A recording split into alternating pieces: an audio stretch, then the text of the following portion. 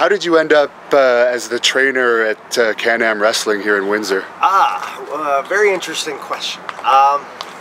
First was kind of happenstance in 2006. In 2005. I had, in 2004, been stabbed by a nefarious individual in Nashville, Tennessee, and was recovered from that injury and just beginning a new push with Eric Young in TNA at the time. We were working our way towards the tag titles, and I had just won the tag titles in Memphis with Eric Young and got knocked off the apron and blew my knee out, all 4 ligaments in there if you want to get the scarring. Right, we got 2 good zipper scars right in there. That goes with all 4 ligaments, MCL, ACL, PCL, and LCL, all being unattached from the bone and having to be surgically repaired and put back in. So, where did I do that? I did it in Windsor. I was living in Nashville at the time, but I got surgery done in Windsor. Being Canadian is a wonderful thing. And made my recovery here at the Can-Am Dojo. And while here, I helped out with Scott's school as much as possible and made every effort that I could to become part of the team. And then later on that year, he offered me kind of like a coaching spot. So I helped out at that point. Then, later on, after recovering from the knee surgery and another stomach repair, I ended up moving to Windsor, and at that time, joined up with the Can-Am team as a coach at that point. And you were trained in Stampede Wrestling in the Dungeon, is that correct? Yeah, I started in the Dungeon in '97 under Bruce and Ross Hart with pepperings of appearances from everybody from Davey Boy Smith to the Anvil Jim Neidhart. I was in the Dungeon from '97 till about 2004 was when I basically stopped going. And about '99, 2000, 2001, we were running, I was helping to run a lot of classes there and do a lot of the training there at that point as well. I'm sure you kind of remember some of those days. And then, yeah, like probably 3 to 4 days a week at least for a good 5 years. And at that time, they were also running pretty regularly on weekends. Yeah, as much as we were running shows 4 days a week. Some days, Bob Johnson, love you, did a great job getting our first couple of years just stacked full of bookings, which was awesome. And you got into a little, I guess, incident with Carl LeDuc in Stampede Wrestling. What was that all about? At the time, Carl hung out with some scumbags. You know, we all make bad life choices. Carl's a changed man now, and he's excellent. But at the time, he used to hang out with some pretty shady characters, and some of these shady characters pepper sprayed my best friend Vince, who was working at the door of a nightclub at the time. When questioned about it, Carl proceeded to lie his face off and deservedly received a beating for his inaccuracy, shall we call it, and his association and shit like that when he should have been standing up for boys. And during that time, you also had numerous WWE tryouts. You want to just briefly go through some of those? At the time, ability-wise and stuff like that, we were all kind of firing on all cylinders, but they had a Chris Jericho, so they certainly didn't need what was at that time soon to be a second one. The first couple we did really well and were told very, very, very positive feedback. Obviously, we were green, but like there was a lot of like, next year we're going to look at you to hire you kind of thing. The next year though, I injured my arm, severed nerves in my neck, so there was big. I missed out on a whole schwack of opportunities there, both WWE and Japan. And then when I came back from that kind of, TNA was the next door open, so I took that. But in the midst of my knee surgery and stuff like that, I had about a 6-month window where I wasn't under contract, and at that time was looked at 3 or 4 more times, did SmackDown with the Road Warriors, Sunday Night Heat with Tyson Tomko, all that kind of stuff. And again, told the same thing. We really like you, you know, we like your work, but are you injury prone at this point? And it's like, okay, well, there's nothing I can do about that kind of stuff. Like, you know, in this business, sometimes you get labeled injury prone or whatever, and that's kind of the way it goes. And you had a run as TNA X Division champion back when I guess TNA was at the height of its popularity. Would that have been the highlight of your career for you? Oh, absolutely. At that point, winning a world title and being, you know, like, you know, nationally ranked or internationally ranked and all that kind of stuff, that would definitely be the high point and the major feather in the cap at this point. It was a great opportunity, and like, to be honest, I couldn't have been happier to do it with Jay Lethal, who is probably one of the top 10 workers on the planet. And you also worked directly with Kevin Nash as part of the paparazzi group. Do you have any interesting stories about Nash? Oh man, Nash is the man. Like, you've never seen command of a room like Nash. If he sits down and starts his learning tree stuff, everybody in the room is transfixed.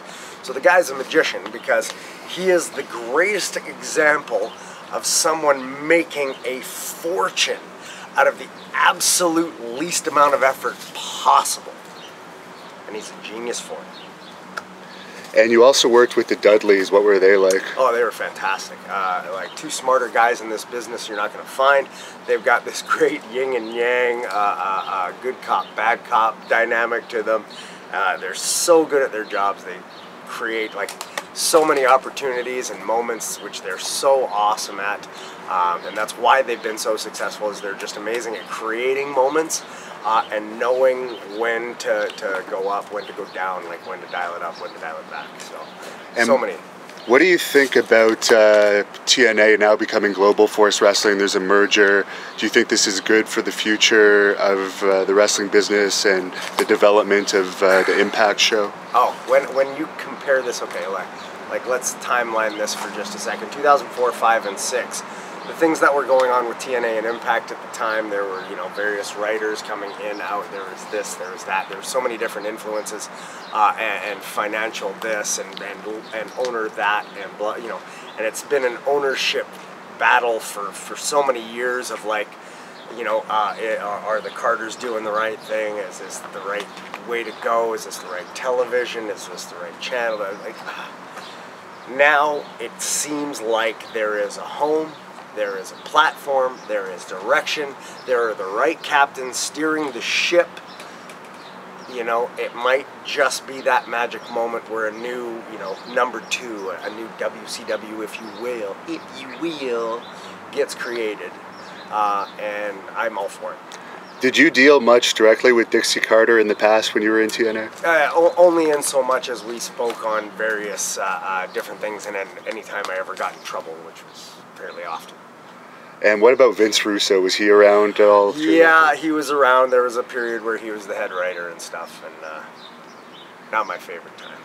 What's your opinion on the whole thing with him getting a restraining order on Jim Cornette? It's laughable.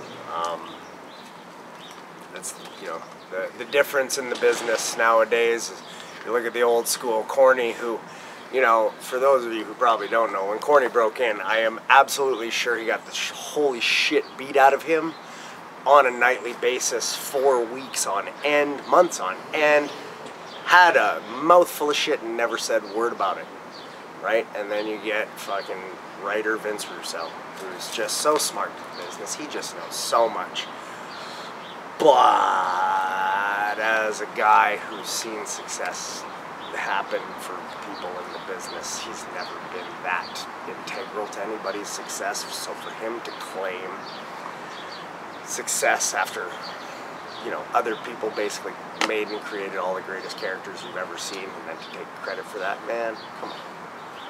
And you don't have to answer this, but we've used Sunny a few times in Great North Wrestling, and she kind of passed along to me one of those times that you and her may have... Oh, I gave her a ride to the airport, that kind of stuff. Like, Sunny's awesome, don't get me wrong. A lot of problems, poor girl. I hope she's out, you know, out of the hospital and all that. A lot of that going around.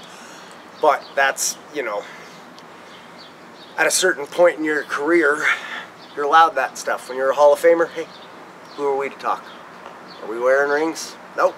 So cast not the first stone. Hey, I hope she's doing great.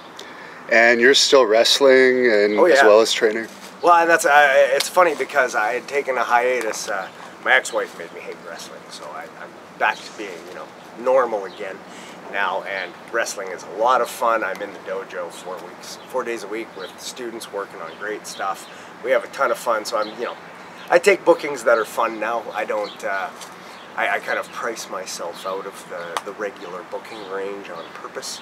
But at the same time, like, you know, when I'm on a show, you're guaranteed one of two things. A, an actual heel, or B, the most entertaining babyface you've ever seen in your life.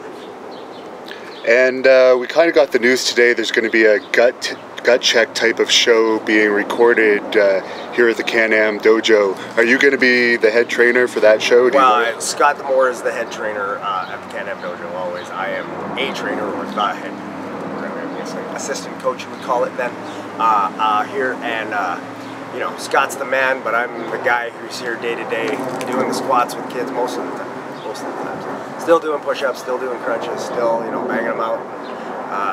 You know, I couldn't be happier about it. I look forward to seeing what it becomes. You know, I have no expectations of anything, but I think we're gonna hit a little bit of a home run with this one. And you had a few matches with Ted Hart in your Stampede days. He's a pretty amazing wrestler, but he's had some personal issues. What's your opinion on him? I think, I continue to go on record with this, and I will continue. Like, I watch, you know, WWE, Impact, Lucha Underground, Ring of Honor. I see all the workers that are out there. There's some talented people across the globe.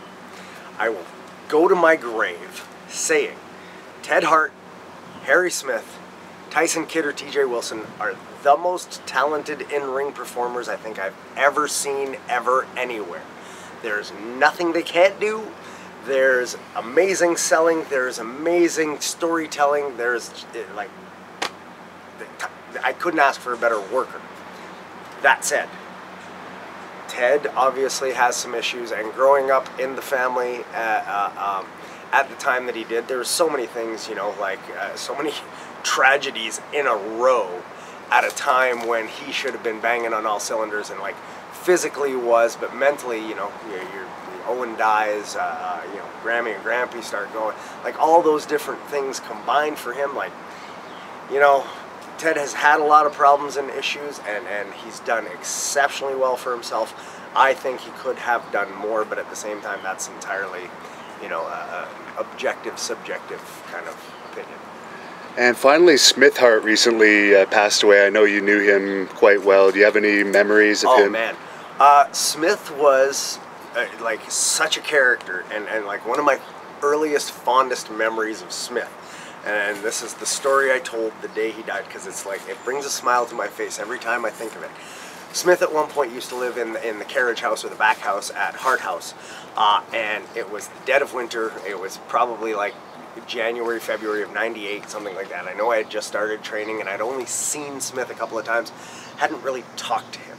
But it's the dead of winter, and he came into the dungeon, and we had a conversation, and he was, you know, a nice guy, and we had, of course, the Hart accent, and, oh yeah, Joni, it's nice to meet you, and oh, that kind of stuff. And he walked away, and I remember looking down going, where the fuck are his shoes? And he walked outside in bare feet, and he walked to the back house, and I kind of wandered out, looking after him, and he walked around, and like, he walked around all day, and then he came back down later, and I was dumbfounded, because it's Calgary in the dead of winter. It's probably minus 15, 20, you know, it's snow, it's frozen. So he comes back down, and I see, and like from this point on, all I can think of is he's got Fred Flintstone's feet. It looks like he could stop a boulder car with these things. They're like his toes are as thick around as my fist. And now it's 100% explained why he doesn't need any kind of shoes or anything to walk around in, because he's got Fred Flintstone's feet. And where can people follow you? that want to follow you on social media? All right, so I am Twittered at Dark Lord Devine, or sorry, that's Instagram. I am Dark Lord Devine. Twitter, I am Dungeon Devine. On Facebook, obviously Johnny Devine, and anywhere else you can reach me. Gmail, CanadianDevine@gmail.com, or anybody with interest or questions about the Can-Am Dojo and the school can email canamwrestling@hotmail.com and get either Scott D'Amore or myself at those email addresses. All right, well, thank you very much, and we hope to see you back in Great North Wrestling again soon. Thanks, Devin. I look forward to it, and yeah, I hope so too. I got one for Sid.